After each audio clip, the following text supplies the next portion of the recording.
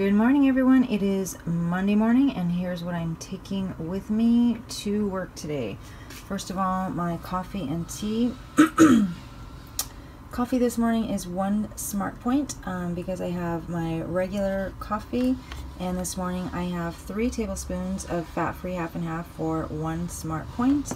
I just felt like I wanted something a little creamier this morning, so that looks delicious. 1 Smart Point. And here is my Teamy tea, 1 teaspoon of tea for 0 Smart Points, and lemon juice, 0.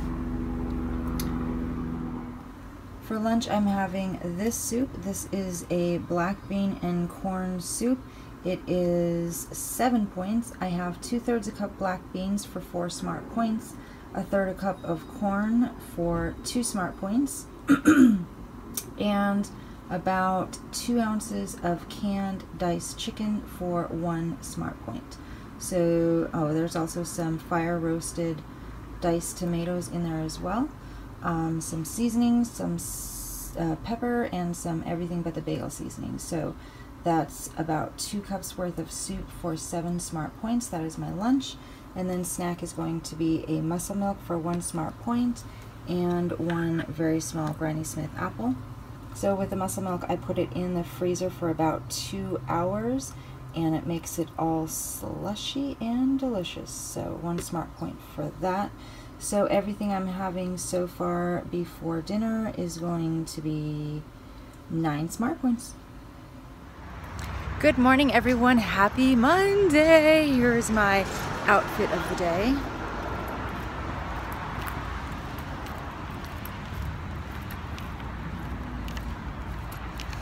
It's a delicious 68 degrees out. It feels so wonderful. I love it. I have to share with you guys right now.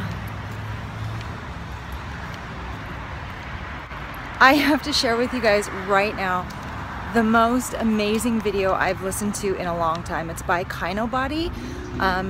That's the YouTube channel named Kinobody, Greg O'Gallagher, and the name of the video is "You Will Never Succeed If You Do This."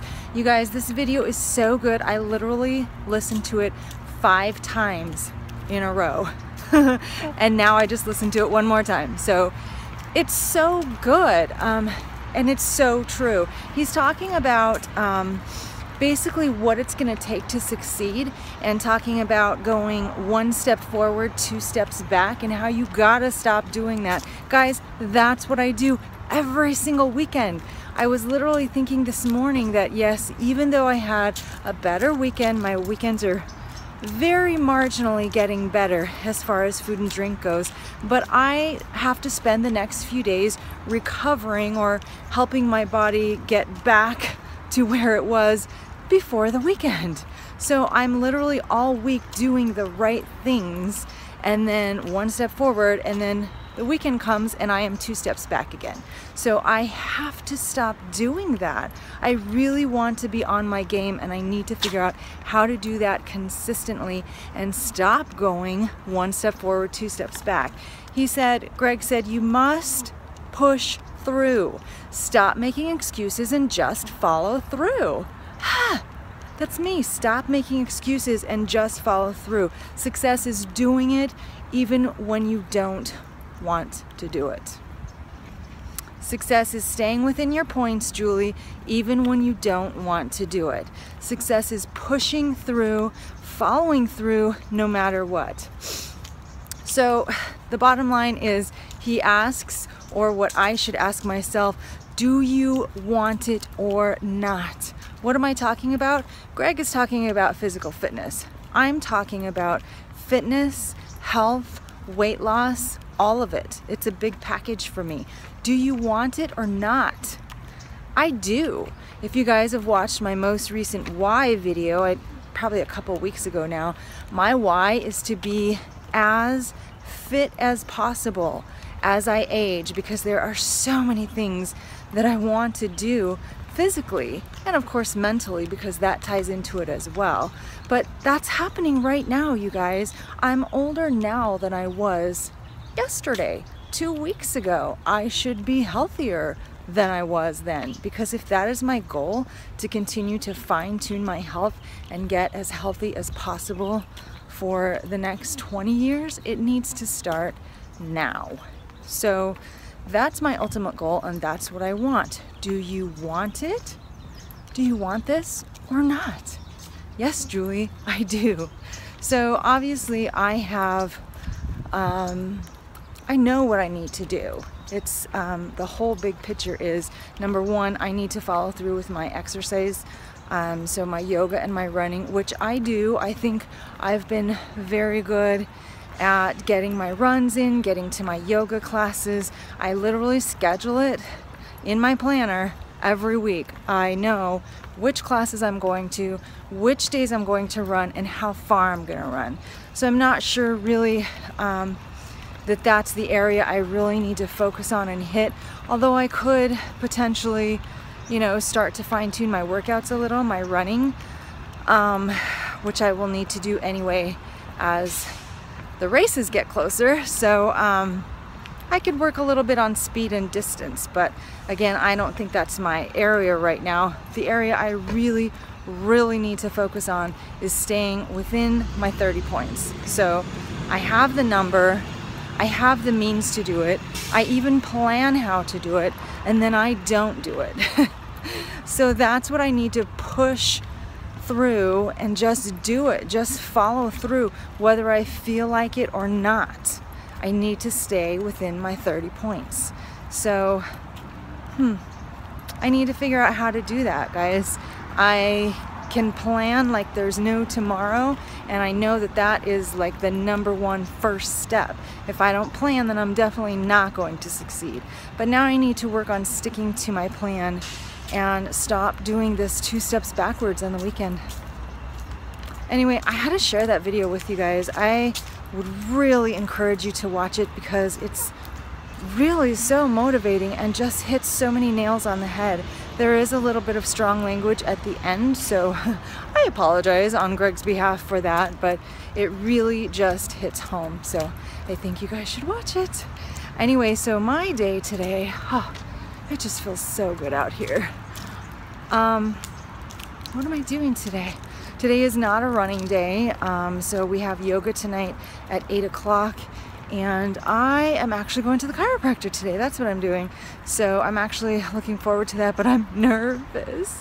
I don't want anything to pop, but I'm gonna tell her that from the get-go, and then I'm just gonna let her know everything that's hurting. And obviously I do feel a little better today because it's been a couple days of rest after any kind of workout, but yeah, maybe that's one way I can fine-tune my body and my health, is by just addressing some of these pains I've been having and just making it as minimal as possible, or helping my body to work as well as it should be, as well as it can be. So I am gonna probably walk with my friend at lunch today, and that's it. It's man, I feel like we do so much on the weekends, and then it's just back to business on Monday, and boring. Julie's back to working out. Anyway, so I will touch base with you guys in another little while. Okay, I'm walking as fast as I can because I'm on a schedule. I'm actually trying a new productivity technique today. So what I'm doing right now is I'm setting a set time for me to do specific tasks, because what I'm finding is that I have these tasks piling up, and if I would hit each task for a certain amount of time each day, then the piles wouldn't be so big. I get stuck on one task and it ends up taking most of the day, and then the other things get totally ignored. So what I did today is I set a specific time for me to do one task. I'm going in 1 hour increments. So one task at a time for 1 hour, and I need to be back at 4:30 to do my next task. The next 2 tasks are actually going to be half an hour each because I need to leave at 5:30 so I can make it to this chiropractor appointment. So, but it seems to be working pretty well today. I am hitting things that I haven't done for a while, so I'm trying to at least touch everything a bit, so things aren't piling up so much. So I think I have pepper in my teeth. because that black bean soup is so spicy. It was an accident, but Eddie's mom had this huge container of pepper, and last night when I made the soup, I tried to put some pepper in. I put a lot of pepper in. It tasted good at the time, so I stirred it in, and now that it's all cooked, it's good. It's just really spicy. It's making my nose run. Anyway, just want to do a quick shout out to all the people who hit the Fitbit challenge for week 4 last week, which ran from Sunday to Saturday. So this is everybody who hit their goal 6 days out of 7 for the last week in October. And sorry, all of these people will get another entry into the prize drawing at the end of the month. So ready? Here's everybody who hit their goal 6 days out of 7 last week. Carrie, Tina, Nikki, Gabriella, Charity, Cheryl, Crystal, Mary L, Julissa, Kathleen, Laura H, Laura Bell, Aaron, The Yin Yang Life, Marilyn, Lisa B, Karen, Heather, Deborah, Sandra, Melanie, Daisy, Esther, Asma, and Nicole. Good job, you guys. You guys are doing so amazing with this challenge, so much better than I am. It's actually funny that I'm already focusing on the next challenge when I did so poorly on this one, but you guys are inspiring me to keep trying, and you guys are doing amazing. So the last week in October actually ended Saturday. So what I'm going to do for everyone who hits their goal for Sunday, Monday, and Tuesday is all of you guys will get another entry into the drawing at the end of the month. So it's not a full week, but don't give up, because you have 3 more chances to get your name in the drawing. Actually 2 chances, because yesterday is already done. So I need to compile a list of everyone who hit their goal yesterday. And again, if you do not hear your name on the list, don't worry, just let me know. Let me know that you hit your goal 6 days out of 7 for last week, or that you hit your goal for yesterday, which was Sunday. I will read out that list later today. So, but if you do not hear your name, don't worry, just let me know, because you know, Fitbit is so weird. Like this weekend, we were not able to rematch several of the challenges, so that was really weird. I had to manually re-enter everyone, so it's weird. So anyway, just let me know if you didn't hear your name, and I will get you added. So I'm gonna go see who hit their goal for Sunday. You guys will also get a drawing, and I'll check in with you guys in just a bit. Okay guys, time for some muscle milk, 1 smart point, and some shout outs. So these are the people who hit their goal yesterday, Sunday, October 29th, and these people will get an extra entry into the drawing at the end of the month, if that makes sense. So here's the people who hit their goal for Sunday. Carrie, Tina, Charity, Cheryl, Shelly, Kathleen, Laura H, Laura Bell, Aaron, The Yin Yang Life, Rhiannon, Marilyn, Lisa B, Karen, Heather, Deborah, Sandra, Lisi, Melanie, Asma, and Nicole. Good job, you guys. Good job. Hey, so, I'm missing a couple of names. Who? Well, I recognize that you missed at least 5 people that have been on here. This, Eddie's right. This is actually quite a shorter list. A lot of people seem to have dropped off for the weekend. So either you guys had a really busy weekend, which could be, but a lot of people are missing. So if you guys want to jump in for the next couple days, there's only 2 days left of this challenge. If you want to jump in on the last 2 days, just let me know. I'll add you to a challenge. Or if by some mistake you were not able to be in a challenge and you did hit your goal, let me know that as well, and I will mark you down and we'll get you an entry. So yeah, headed to the chiropractor right now. Okay guys, that was not so bad. I'm not afraid anymore. I did not get popped. Thank God. Who's honking? Oh, okay. Anyway, so I have, I'm actually, this is kind of funny, but I'm actually relieved that there is something, because especially when she was checking me, she's like checking, didn't say a word. She's like, okay. And I'm like, oh, great. It's all in my head. I'm just being a big baby. There's nothing wrong with me. So I'm actually relieved that there is something, and something that, number one, is not too severe, and number two, is correctable. So I have a couple bones out of alignment in my neck, my mid-back, my lower back. My pelvis is twisted, and I have two muscles that are very inflamed in my glutes that cause a faux sciatica. So the good news is it's not true sciatica, because that's a pinching of the nerve. So it's just these muscles that are like severely inflamed. So the bad news is I can't go to yoga tonight, and I have to ice tonight and ice 4 times tomorrow. But she used this tool. No, it was some weird tool that like pounds like click, and it pounds on the bone to try to like move it in place. It didn't hurt. It didn't hurt. So yeah. And then I got the okay to get like massages. Yeah, it was kind of like, she said it looks like a construction tool. And it kind of like, yeah, it did that. So I feel fine. My back is just a little sore right now from all the pushing and prodding and stuff. So yoga probably is a good idea to skip tonight, and I'll do some ice and be a-okay soon. I have another appointment on Wednesday. So thank you to everyone who suggested that I go to the chiropractor, and I'm glad I finally got my butt to the chiropractor, and now I am looking forward to a massage. Well, but you know, I can't do a massage for like 2 more weeks. So here's the interesting thing. So when we went for the massage in Vegas, and they massaged your back and everything, they couldn't tell any of that by just the massage. I don't know if they can. They're not trained to say, oh, your I know, bones but isn't are that kind of alignment. interesting that, like, if your bones, if you have so many things that were out of whack. I don't think that's a lot of things compared to a lot of people, probably.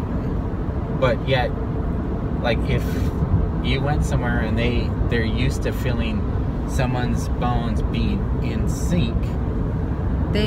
Massage people probably get it. But massage people should already. But they can't give a diagnosis. But they should be able to pinpoint and say, maybe you need to go to.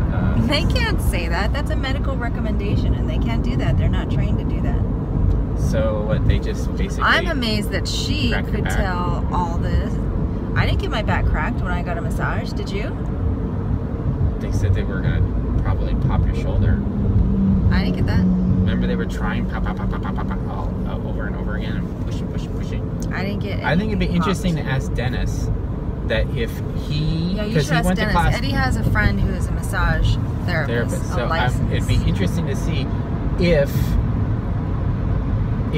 you have to go in and say, oh, my shoulder hurts, and then they work on the shoulder, or probably if Dennis could feel the person's back and know that something needs to be adjusted. Or maybe when somebody goes in for a massage, they're looking for an all-over massage. So that's what I am looking for.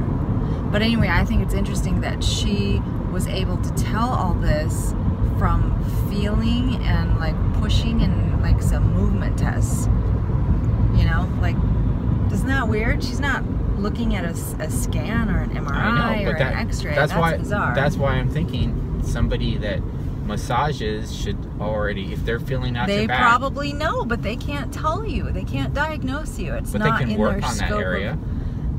Or they can suggest, hey, you know what? I noticed that. They can't suggest. Well, no, because when we've done a massage in Vegas, the lady worked on my shoulder and she kept on saying, oh, you have something hard here in your shoulder, and then she started working on it. Dennis, when he did the massage, he kept on saying, I can feel the knot. So maybe the massage works on muscle and the chiropractor works only on the bone. So maybe massage people could actually say, oh, you have a Charlie horse right here, or you have a knot in your back, or you have inflamed gluteus maximus, maybe. And then they're saying, so if my butt is inflamed, it's not that you ate too many cupcakes, it's just you have an inflammation.